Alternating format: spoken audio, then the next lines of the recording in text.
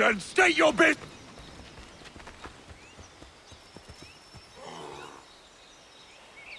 I'm looking for Israel Putnam. On whose orders? Samuel Adams.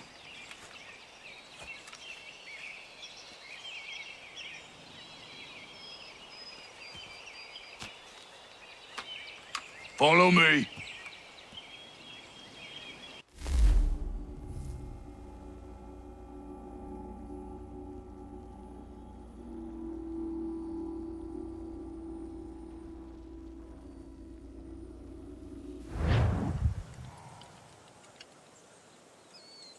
This is not Bunker Hill. Aye, it's Breach. There's been some disagreement as to where we should encamp. Any news from Boston? The Tories aren't moving, and any time we try to press them, we lose a dozen men. I think Putnam and the others plan to assemble artillery on these hills. A good shelling might make the Redcoats rethink their strategy. And what of John Pitcairn? That bastard's the cagiest of the bunch. He's appeared time to time to taunt us, so send regards by way of cannon fire. It's all right, though. He'll have what's coming to him soon enough.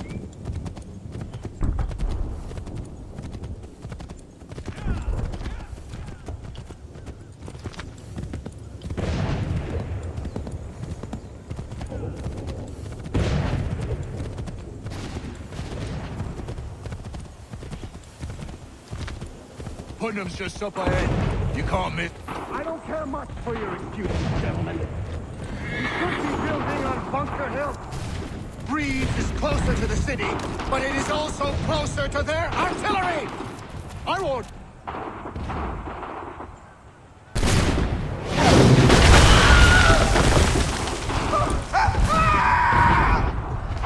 I rest my case. I'm going back to Bunker Hill. Good day, gentlemen! General Putnam. What? I'm looking for John. I was told you would be able to help me find him. He's tucked away inside that city with no reason to leave. As long as that ship continues its assault, we'll never flush him out. But if the ship was silenced... Oh, then poor John might be forced to get off his arse and come forward. I supply the flag to signal my success. And I shall speak fondly of you at your funeral.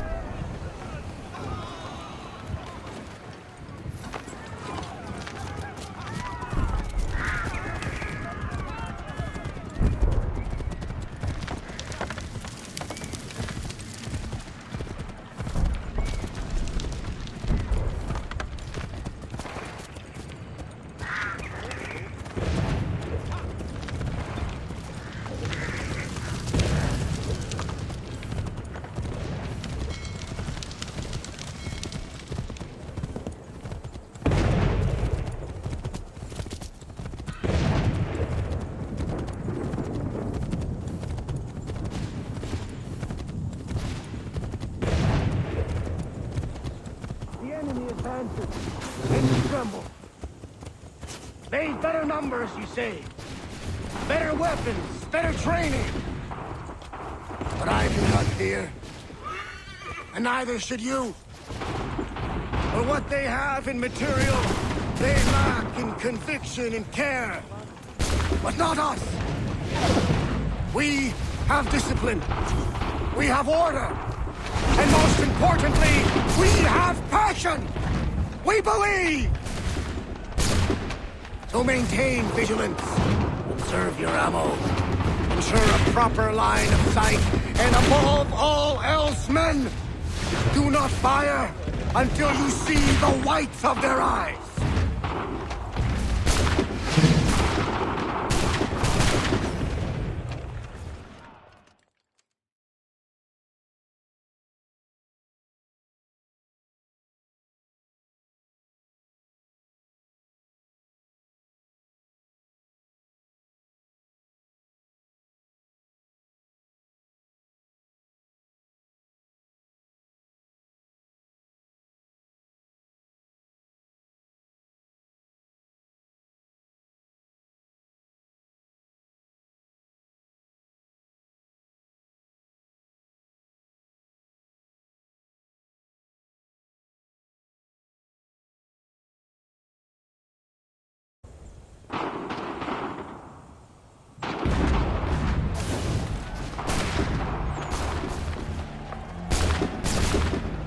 Well, I'll be damned. You did it. That was quite a speech. Lies, all of it, I'm afraid. Still, such words have carried us thus far. And what of Pitcairn? He's left Boston, as I said he would, and set up camp on Molten Hill. There's no good way to get at him. Not with that maelstrom brewing down below. I suppose you could circle around a bit, or wait for us to thin their ranks.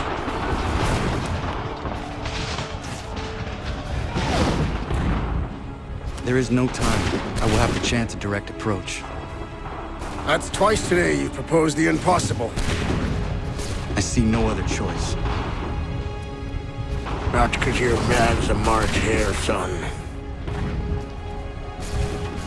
I expect an apology on my return.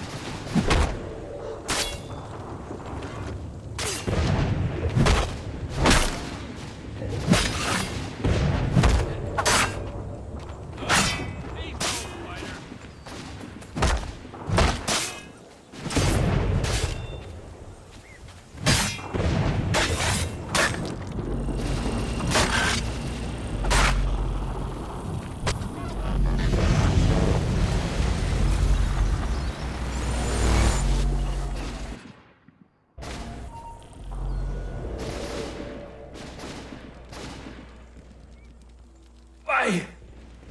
Why did you do this? To protect Adams and Hancock and those they serve, you meant to kill them. Kill them? Are you mad? I wanted only to parley. There was so much to discuss, to explain. You put an end to that now. If you speak true, then I will carry your last words to them. They must lay down their arms. They must stop this war. Why them and not the Redcoats? Do you not think we asked the same question of the British? These things take time. And it would have succeeded had you let me play my part. Part of the puppeteer. Or better, we hold the strings on another. No, the strings should be severed. All should be free. And we should live forever on castles in the sky. You wield your blade like a man, but your mouth like a child. And more will die now. Because of that. Sahoin jänerene o teenam da setakwe. Tinio ne jaho teena tam da setakwe.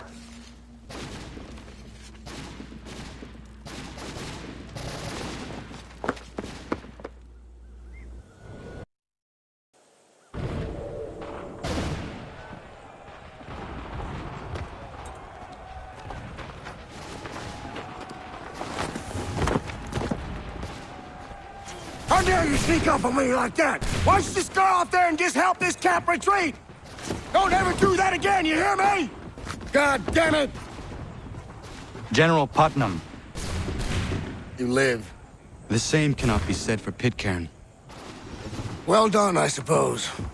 But it matters little now. I'm ordering a full retreat. We have lost too many in exchange for too little. If the Tories want this hill so badly, let them have it. Boston is the true prize. We have a bigger problem. What do you mean?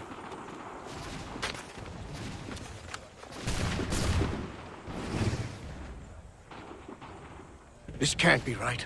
It says they plan to murder Washington.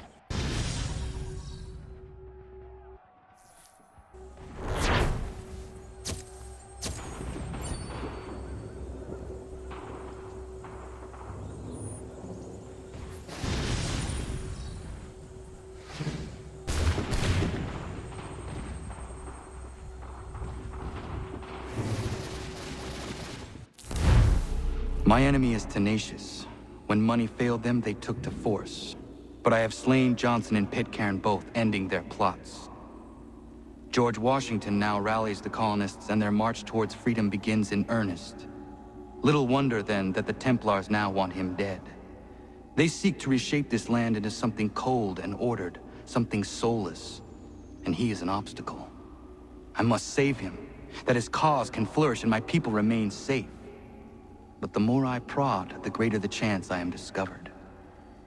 The Templars believe their men lost the revolution.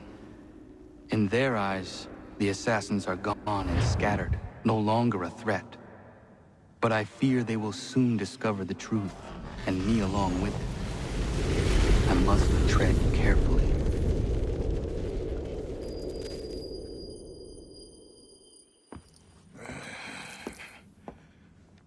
How fares the hunt, Connor?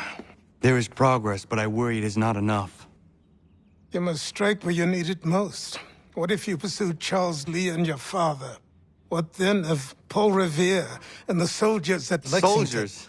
There were no soldiers in those towns, only men and women who were forced to defend themselves. Is this not why you fight? To protect your people? Your struggle is the colonist struggle. In helping one, you help the other. Encouraging words from one who thought mine a fool's errand. Make no mistake, I still do. But I can't help but feel some pride in your success. And why should I give you any credit? Then don't. But first, return the robe and the blade and the darts and all of the years of training and knowledge I have bestowed upon you. Return these, and then your words may have some merit.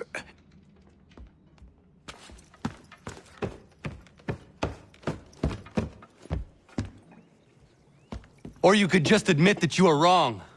Oh, child, please, you've killed 2 men. One more salesman than soldier.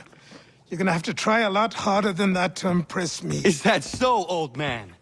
Or perhaps we should step outside. I will gladly demonstrate how easily I could trounce. Connor, this is Benjamin Talmadge. His father was one of us, no need for secrecy. I think he has something he wants to say. Achilles tells me you've uncovered a plot to murder the Commander-in-Chief. Yes, but I have only false starts and dead ends to show for it. Not anymore, my friend. Thomas Hickey's your man, and I aim to help you catch him. How?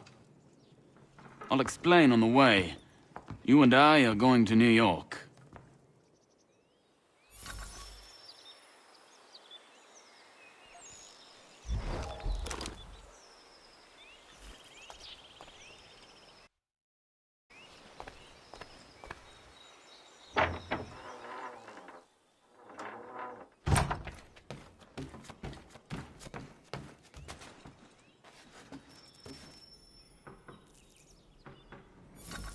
Connor, come with me downstairs. Should I search for something to fill that space? No rush. Eventually, the right piece will present itself. As you wish. There's a chest in a cave on the edge of the property. Could you retrieve it for me? I would go myself, but these old bones prevent me from getting to it. Take Norris with you. The cave entrance is blocked with heavy stone, and will need to be cleared one way or another.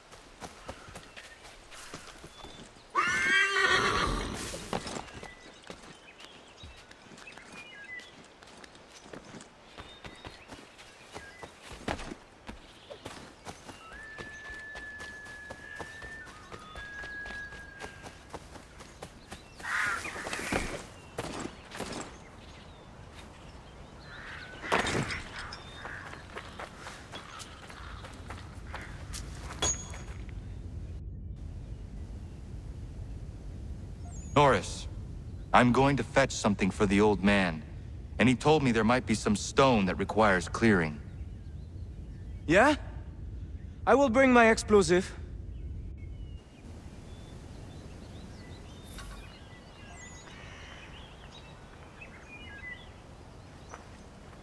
Miriam is interesting. Certainly not your typical colonial woman. A deadly shot. She brought down that cougar. She is strong, capable. She has no husband? Not that I'm aware of. I never met a woman like her before. I would like to know her better. You should speak to her then. I might try.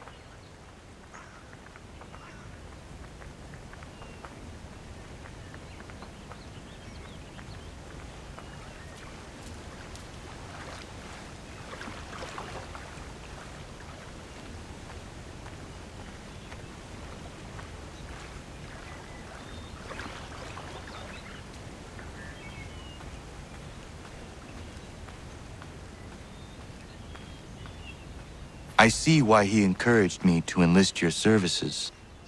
Pas de problème. We blow it up. Be my guest. Duck and cover! Ah! That's a nice one! Thank you. Bienvenue. Doesn't look safe in there. Be careful. I'll be at the mine. What you said about Miriam is interesting.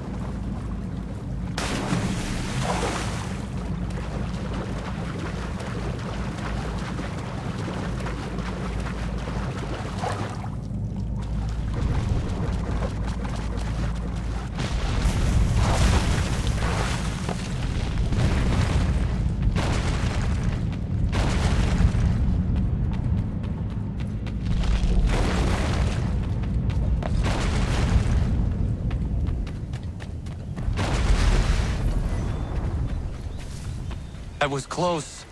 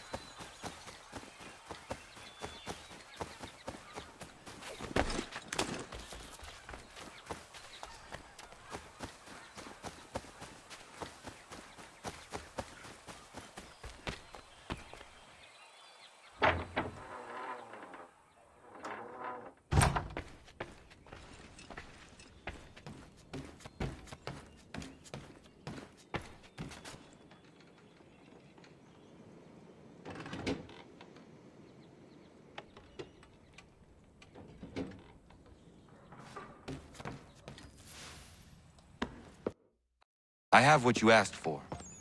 I must know who put it there and for what purpose. I did. I put it somewhere I knew only I could reach, but that was a long time ago.